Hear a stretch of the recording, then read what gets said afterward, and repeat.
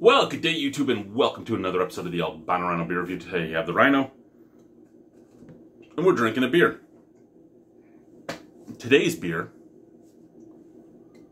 right here, it is from Tatamagouche in Tatamagouche, Nova Scotia, and it is the Two Rivers Baltic Porter, which is an 8.6% alcohol by volume beer. So, I love porters. I'm not usually a big Baltic porter fan. And I think my main reason for not liking Baltic porters is the ABV. Because a porter to me should be a nice, easy drinking, lower ABV beer. And a Baltic porter is usually go fuck yourself, I'm going to be 7 and up. Doesn't usually taste bad. Doesn't usually taste bad for me. It's just not usually the style of porter I levitate to. I usually levitate more towards the English porter. But hey, we all are who we are and we all like what we like, and that's all that matters, right? So we'll pop this here beer open. There's a nice sizzle as she opened. Grab my jar, my canning jar here.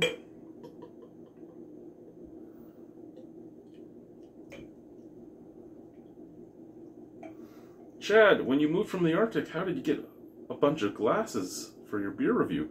Well, I went to the dollar store and I bought a bunch of jars. And I went to, when I worked for this company, I went to their clearance section and I bought some Cyclone, these would be their Cyclone jars.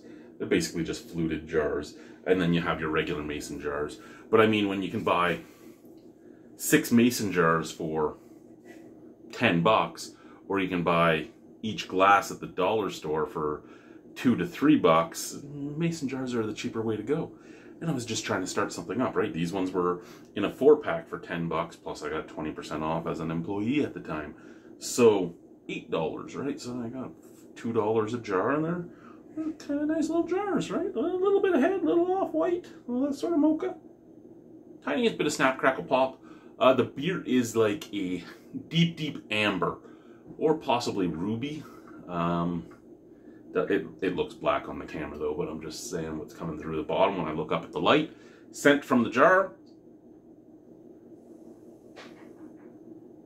Chocolate, caramel, a little bit of cherry. That's about it. Out of the bottle. Chocolate, cherry, caramel, a bit of coffee. And there's something weirdly sweet on the back end. Okay, we'll take the Two Rivers and we'll hold it up here just like that. No, we won't. It's just not going to work, man. Can we? No, we can't do that. Yeah, I need to go back to my spot, but there's a lot of stuff on the stairs right now, and I could move it. But I'm in the middle of putting down some more flooring, so I just decided to leave it for now. Cheers, let's try it.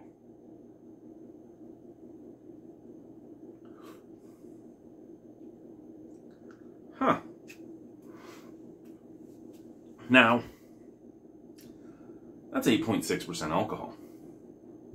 You're basically drinking a bottle of wine here with this giant guy.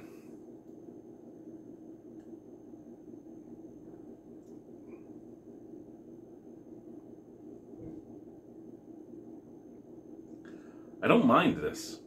I don't. A little bit of cherry nibs.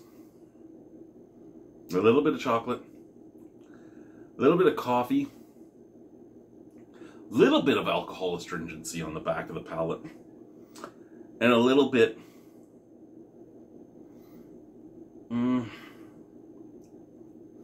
I don't want to say it because a lot of people think of it as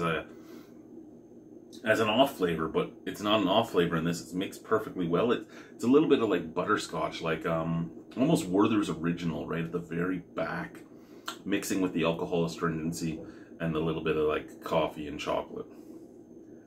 That is such an easy drinking beer. And it's an easy drinking beer for an 8.6% alcohol Baltic Porter. Like, I would not have expected this to be this drinkable.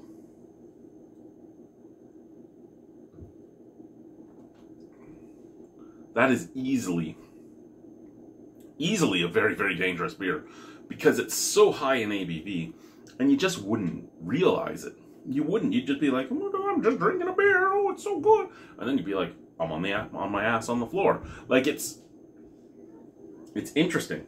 Out of 10 on this, sorry, I'm just looking at what else I need to do for, out of 10 on this, I'll give it a 7.75. Thank you, guys. Bye-bye.